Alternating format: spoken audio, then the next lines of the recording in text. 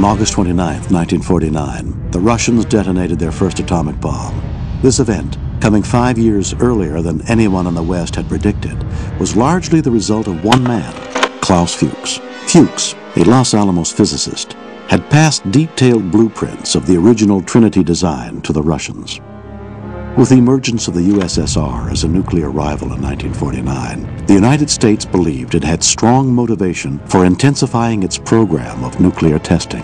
Quite expensive and a lot of logistics involved in carrying out an operation in the Pacific. So in January 1951, the United States opened up the Nevada Proving Grounds, which we now call the Nevada Test Site. You know, this is about 60 miles north of Las Vegas. To check out the weapons for Greenhouse, Operation Ranger was conducted, in which 5 new nuclear weapon types were airdropped at that new test site.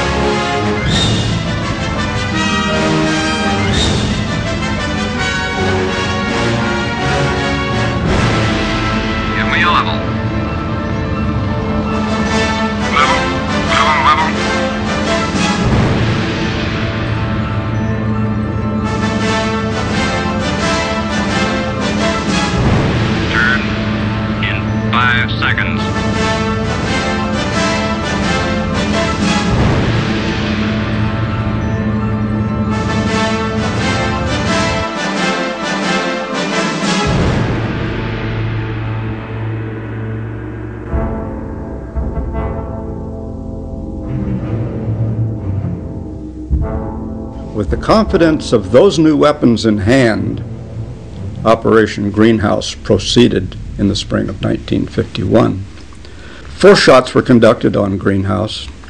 One of the shots, shot easy, was a Department of Defense structural effects test. A 47 kiloton nuclear device on a tower was used, and it loaded many of the structures that had been developed for survivability in the nuclear weapon environment.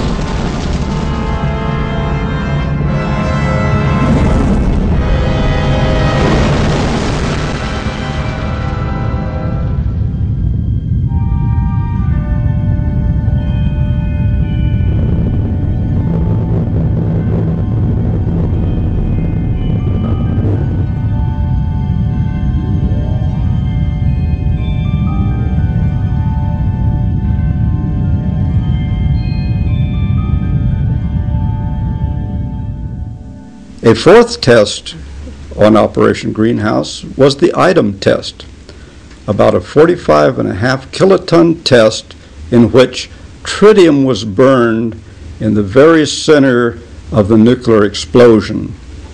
And this process of putting tritium at the very center of the nuclear weapon is called boosting.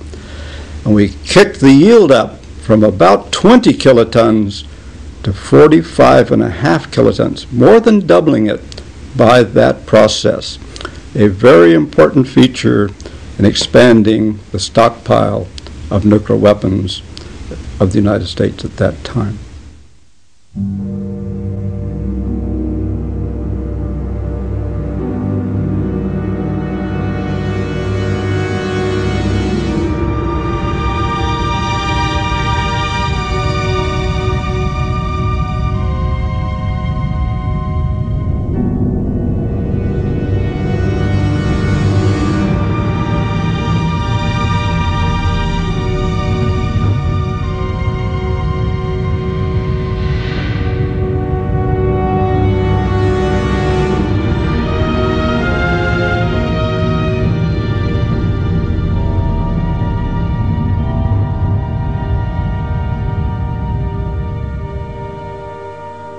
Another of the events on Greenhouse was the George event.